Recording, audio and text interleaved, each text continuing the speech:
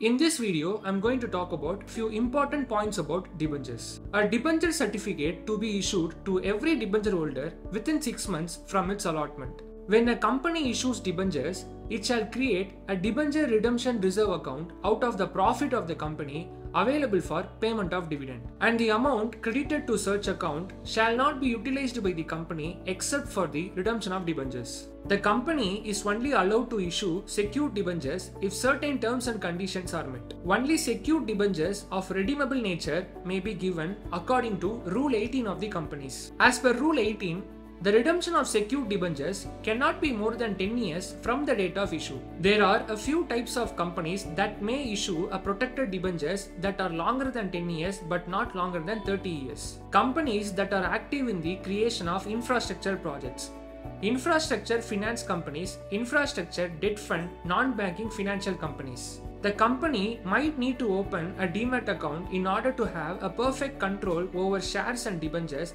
in case the number of holders are increasing. Debentures are also a kind of deposit, wherein people park their monies with the view of earning interest on the same. As per Companies Rule 2014, certain debentures are not treated as deposits. Secured debentures by first charge are having pari passu charge with the first charge.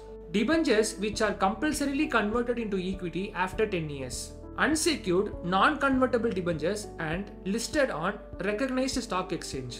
All other types of debentures are considered as deposits and the same need to be filed every year in Form DPT3 by the company. I hope you got some clarity about the important points about debentures.